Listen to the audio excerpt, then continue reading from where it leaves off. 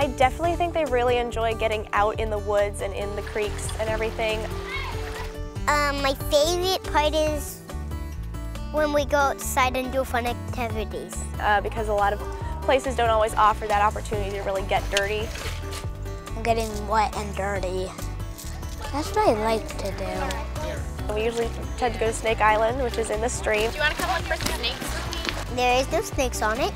We got to walk in our water boots all the way to this island made entirely out of rocks. We go on hikes. And we got to go fishing.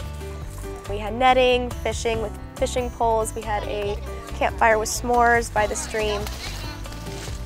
The s'mores are great! They were really delicious. And I got 2 of them. It tastes delicious.